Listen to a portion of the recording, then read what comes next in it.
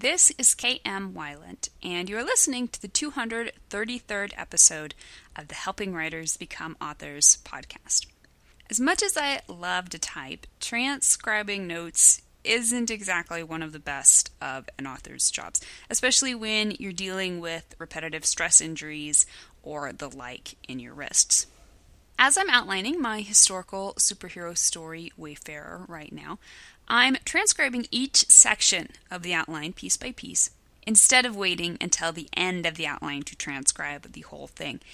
Even still, this can end up putting undue stress on my wrists, so I've got another little trick I use. Windows 7's built-in speech-to-text program lets me don my microphone, read my notes, and dictate the whole thing. I may need to take a few extra sips of water, but no added stress to my wrists. That means I get to save them for the really important typing come the first draft.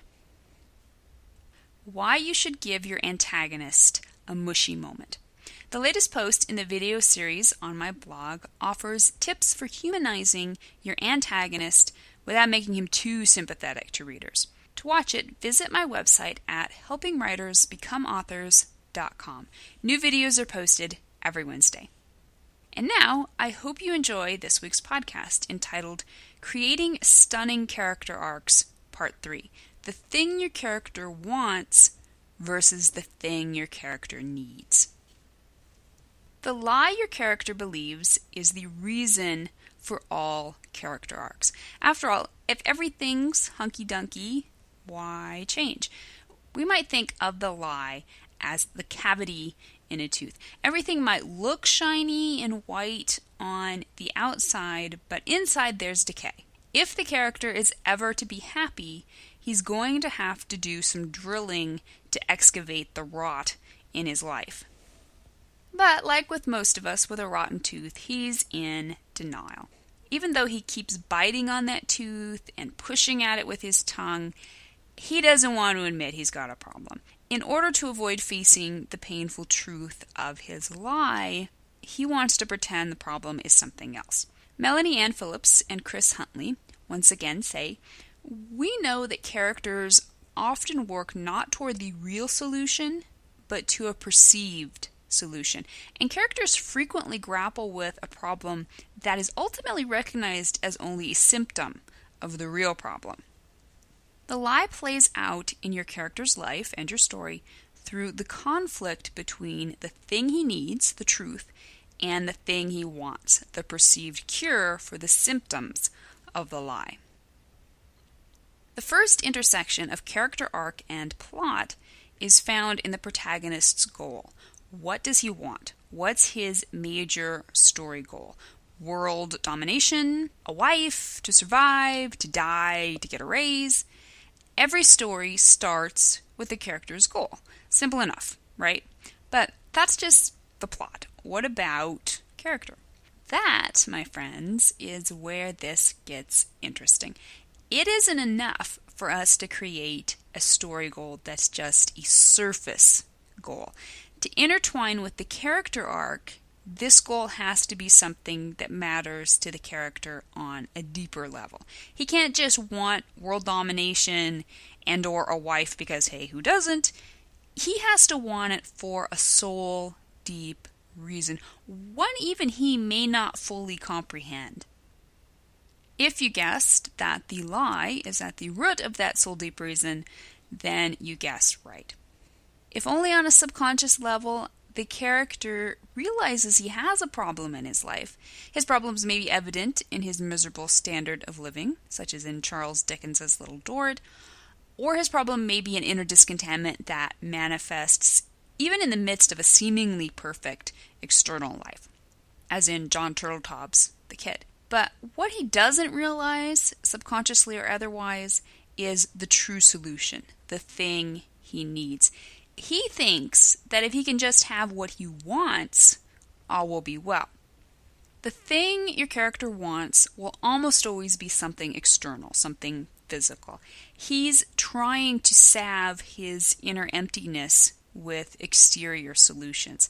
His problem is depression, but he's busily putting a cast on his arm. He He thinks that if he can just have that new job, that new trophy wife, that new set of golf clubs, everything will be perfect. He'll be rich, powerful, loved, respected, and fulfilled.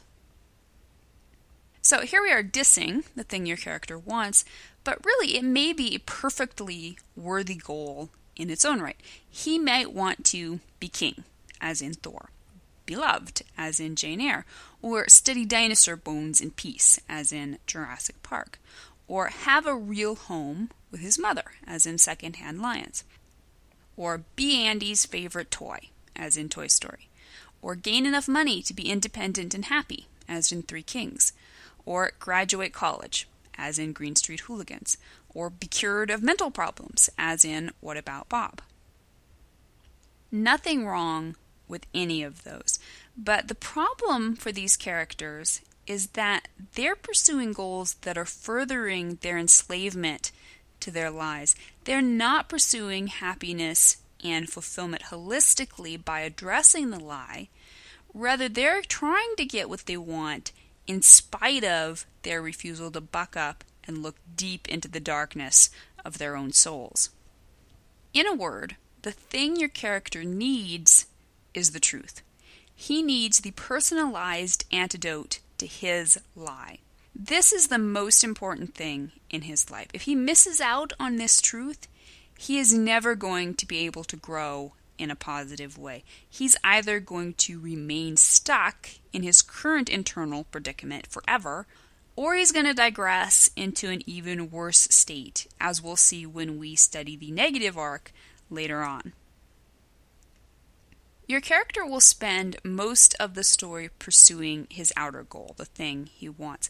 But what the story is really about on a deeper level is his growth into a place where he first subconsciously, then consciously, recognizes and pursues his inner goal, the thing he needs. The thing your character needs usually won't be something physical, although it can, and usually should, take on a physical or visual manifestation by the end of the story. The thing your character needs is usually going to be nothing more than a realization. In some stories, this realization may change nothing about his external life, but it will always transform his perspective of himself and the world around him, leaving him more capable of coping with his remaining external problems. The thing your character needs may preclude the thing he wants. He will invariably have to come to a point where he's willing to sacrifice what he wants in order to secure what he needs. Sometimes the story will have to end on that bittersweet note of interior gain and exterior loss. But other times, once the character has embraced the thing he needs, he will then be all the more empowered in his pursuit of what he wants, allowing him to harmonize both his inner and outer goals in the finale.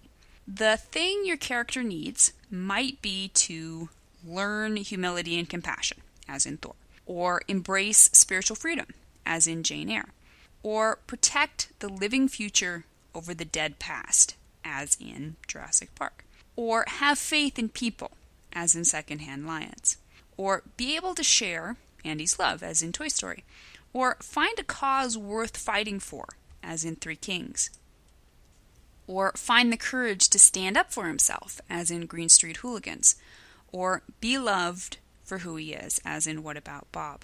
As you can see, these are all incorporeal concepts, but they are all things that can be demonstrated physically and visually because they demand the character act upon their new belief once they've claimed it. Examples of the thing the character wants and the thing the character needs.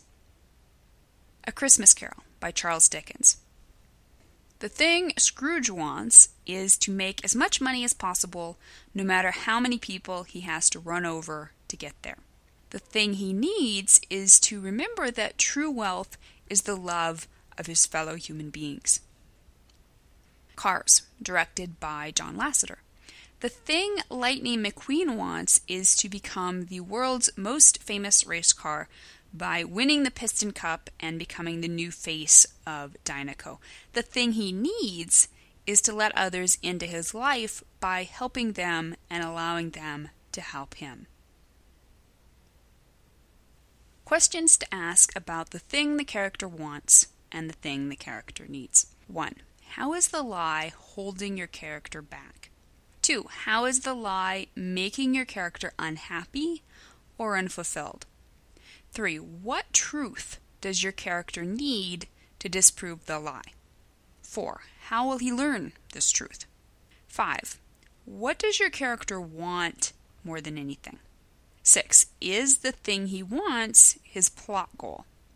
7. Does he believe the thing he wants will solve his personal problems? 8. Is the thing he wants holding him back from the thing he needs? 9. Does the thing he needs preclude his gaining the thing he wants, or will he only be able to gain the thing he wants after he has found the thing he needs? 10. How will his life be different once he embraces the thing he needs? Your protagonist's inner conflict is all about this silent war between his want and his need, but it's also the gasoline in the engine of the outer conflict. If you have these two elements working in concert, you can bet you'll also have plot and character well on their way to perfect harmony. Thank you for listening to the Wordplay Podcast. To read a transcript of this episode, you can visit my website at helpingwritersbecomeauthors.com. And be sure to check back again next week.